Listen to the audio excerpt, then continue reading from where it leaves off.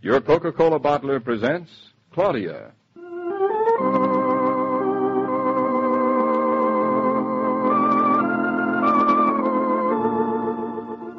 Claudia, based on the original stories by Rose Franken. Brought to you transcribed Monday through Friday by your friendly neighbor who bottles Coca-Cola. Relax, and while you're listening, refresh yourself. Have a Coke.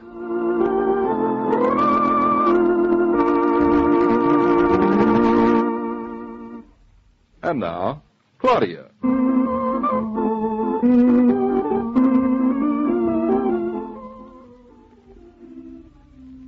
Breakfast, David? Coming, darling. That coffee smells good. It is, and the eggs are just right, and the bacon is just right. In short, you're perfect. Yes, sir, I am perfect. Oh, David, it's a lovely day for tonight. What do you mean, a lovely day for tonight? It'll be so nice to drive back from Connecticut with the moon. Oh, how do you know there'll be a moon? I ordered one. David, do you know it'll be the first time I've seen any of your architecturing face to face? Well, you won't see much. Just a stone foundation and a pile of lumber. Well, anyway, it'll be fun. Will we be home for late dinner? Do you think I'll order something I can make before I leave and just heat it up? We will not be home for dinner. I know a wonderful little inn on a country road. Looks like it walked right out of a book. Is that good? Sure, it's good. And wait till you taste the food. Best you've ever eaten. Lobster? No. Sure, why not? Well, where we're going isn't on the water, is it? I mean, it's inland. That doesn't make any difference. Don't you know they fly oysters all the way out to Los Angeles? I'm not sure I'll have the lobster, though. Darling, I wouldn't worry about it. You haven't finished your breakfast yet. Well, can't I even plan? Oh, David, lobster or not, it's going to be fun. And I'm so glad you invited Mama along. Sure, I invited Mama. Aren't we lucky that Hartley and Julia gave us their last year's car for a wedding present? Aren't you glad, David? Yep, I'm glad I'm alive. I'm glad you're alive, but best of all, I'm glad we're both alive together. Me too. I'm so glad I could bust. Say, the moon will surely be up on the way home tonight, won't it? I'll see that it is. It'll be a harvest moon, one of the best. And, Claudia, before I forget it, will you have the garage bring the car down in front of the door at 3? I'll pick you up here, and it'll save time. All right, darling, 3 sharp. Oh, I wish it were 3 sharp now.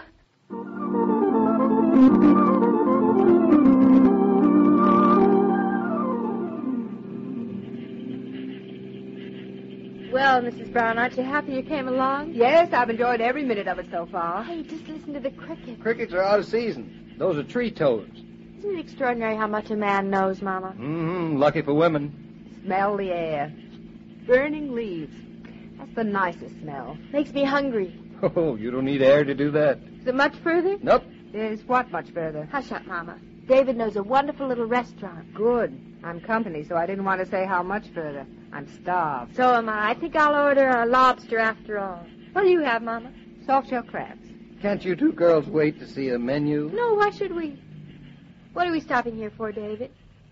David, are you going to let me take the wheel at last? No, darling, I'm not going to let you take the wheel at last. Thank heaven for small favors. Anybody think you two are my born enemies? We're your best friends. We tell you the truth. Why are you stopping, David? For supper. Here, it looks funny. It's the oldest inn in Connecticut. Oh, it's not very large, is it? One more word out of the two of you, and you'll go without your dinner. From the looks of the place, we might anyway. I didn't say anything, darling. Hope the service is fairly quick, David. It's getting late. Listen, girls, suppose you stop trying to manage this now. The food will be good, and I'll get you into town in plenty of time. Such a manly man. Come along, Mama. He's managing everything.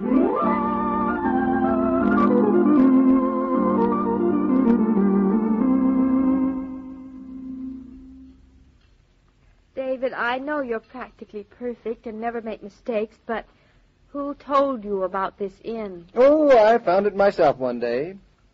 There's nothing wrong with this supper. It's just not their day for fish. Or meat.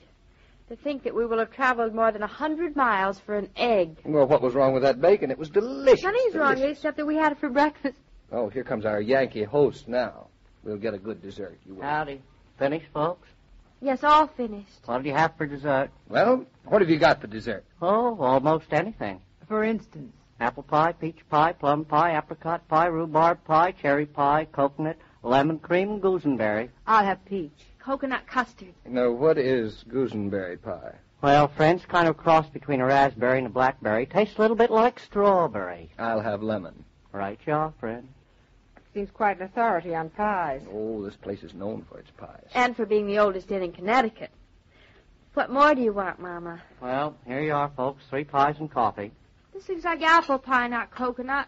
So it does. Oh, I'm danged. This tastes like apple instead of peach. They sometimes do, ma'am. Take a certain kind of peach, tastes like a certain kind of apple. Never known it to fail. This not only looks like apple and tastes like apple, it is apple. Apple it is, friend. Finest apple pie in western Connecticut. We specialize in pies. Have a different pie every day, only I can't remember which one comes on which day. So you just rattle off the whole list for good luck. That's right. Well, anyway, everybody always likes apple pie. Not if they had their mouth deliberately set for coconut custard.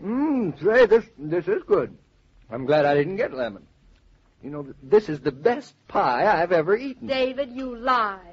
Why don't you be a fine, strong character for once and admit you've been wrong about this inn? I'll admit nothing of the He kind. admits nothing of the kind. Are you watching the time, David? Have I ever let you two be late? Oh, but. Why is it a man thinks it's virile to always be just on time? Because men are the adventurous sex. Do you suppose you could feel adventurous enough to think about our starting back to town? Yep. Here's the check.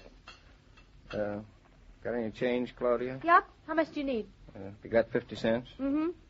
And that's another difference between men and women. What? When a woman asks for change, it's either a nickel or a dime. With men, it's never less than half $1. I suppose that's their adventurous streak again. Children, if you're going to settle all the differences between men and women, we'll never get started. All right. Ready, you two? Mama, are we ready? David, I've been ready for a long, long time. Hope you folks had a nice dinner. Come back again sometime. Not if we're conscious. Really, David, that place is like a bad dream. Nightmare is the word, Mrs. Brown. Oh, isn't the car a welcome sight, though? Yes, I'm going to lie back in its beautiful red leather seat and think about my nice little kitchenette apartment all the way home.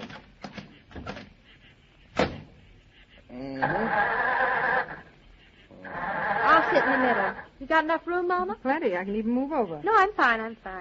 Have you got enough room, David? Say you look mad. What's the matter? I am mad. Wait until I tell that garage a thing or two. What'd they do? It's not what they did, it's what they didn't do. I left express orders that they're never to send the car over without checking gas, oil, water, and air. Oh. Oh, what? They didn't send it over. I mean, they were supposed to, but I called up this morning the way you asked me to. Yes? Don't say yes like that. You make me nervous. Guilty conscience. Come on now, come clean. There's nothing to come clean about. I acted very intelligently and used my head. How? Well, at 3:15, they hadn't sent it, and I knew you had to meet the contractor at Redbury at 4:30, so I phoned the garage. And the man said they didn't have a soul there to deliver the car. They were short-handed on account of something or other, so if I wanted the car, I'd have to call for it. Well, why didn't you phone me to pick it up? I did. You left.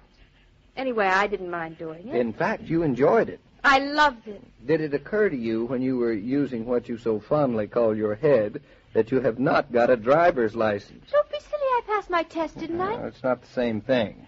You are not permitted to drive unless you get a license. You're absolutely right, David. I shudder to think what might have happened. The garage is only around the corner. I was there and back in 2 seconds. Where was the car when you went to the garage? Standing right on the floor as big as life. All I did was hop in, back out, and drive off. Didn't even scratch a pin. Just a moment. Before you hopped back and drove off, did you think to fill the gas tank? With what? With gas, of course. Of course not. Why should I? Because it's only a myth that a car runs on its reputation. See that little pointer? Oh, is that what that's for? To tell how much gas you have? That is what it's for. I think it's remarkable. You think it is... The remarkable thing is that we got here. The tank is empty. Maybe it isn't right. Maybe it's got a lot in it and it just isn't saying so. It's a fundamental of gasoline gauges that sometimes they're empty when they say they're full. But they're never full when they say empty. Well, what are we going to do? We're going to get some gas, idiot. Seems to me it was rather careless of you, David, to let it go down empty like this. I took for granted that the garage man filled it up the way I told him to. Well, you should have looked at the little pointer you just pointed out to me. Oh, I'm not excusing myself. Now. Hey, mister. Mister, where's the nearest gas pump? Right over there by the driveway. The motor stopped. Yes, darling, the motor stopped. A gas tank isn't like a well. It doesn't fill up when you let it stand. David, it's downhill to the pump. Why don't we just coast? That's brilliant, Mrs. Brown. I guess I just have to get used to the idea that you're the only practical member of your family of two.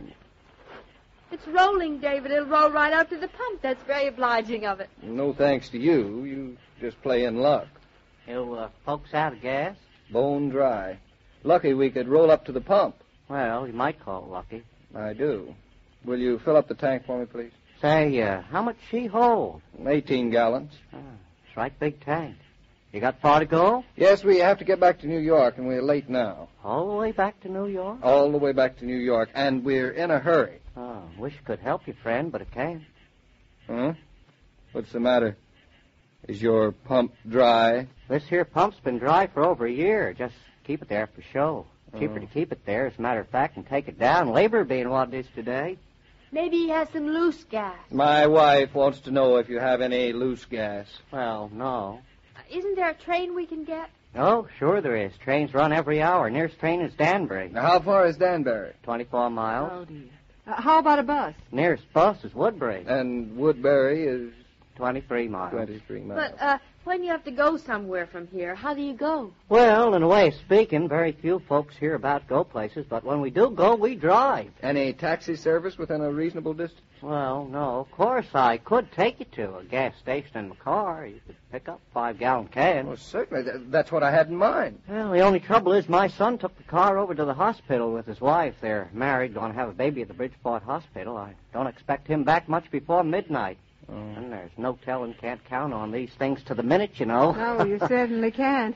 We might be sitting here until tomorrow. I was coming to that. No need of sitting. We have mighty nice sleeping accommodations at the hotel. Oh, you were just coming to that. But we haven't anything to sleep in. My wife and I could lend you some things. We've got right good hair mattresses. Hair mattresses. I know what that means. Now, look here. Can't you two girls be sports? Can't you grin and bear it? You grin and I'll bear it. I hate to think of what the bedrooms are going to be like. Yes, friends. My wife says she has some extra nightgowns for you ladies, and I got a flannel nightshirt for the gentlemen. A nightshirt? That ought to satisfy the adventurous streak in you, David. Oh, I look pretty in a nightshirt. Pretty funny. Oh, David, look, there's the moon, as round and full as can be. Ah, the lovely moon. We were going to drive back into town in the light of. I bet it ran out of gas, too, and had to spend the night in the country. But not in a flannel nightshirt.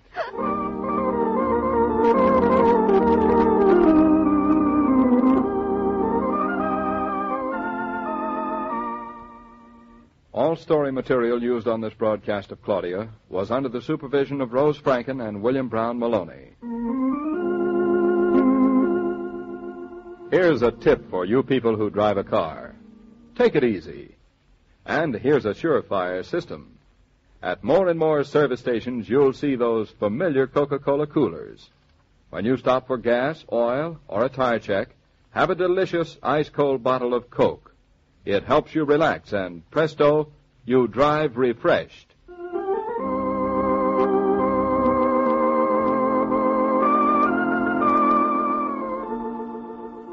Every day, Monday through Friday, Claudia comes to you, transcribed, with the best wishes of your friendly neighbor who bottles Coca-Cola. So listen again tomorrow at the same time. And now this is Joe King saying au revoir, and remember, whoever you are, whatever you do, wherever you may be, when you think of refreshment, think of Coca-Cola. For ice-cold Coca-Cola makes any pause the pause that refreshes.